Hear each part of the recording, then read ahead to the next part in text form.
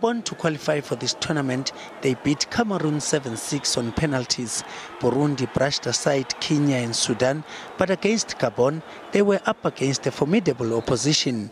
The Burundians seemed to lack ideas very early in the match, while Gabon took the match to their opposition.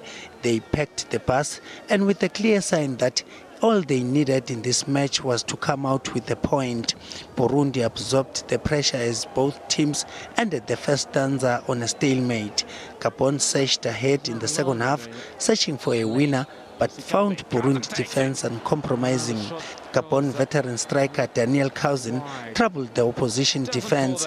He's one of the more experienced players and has played in England and France. Both teams will have to up their game if they entertain any hopes of advancing to the next round. Themba Shiba, SABC News.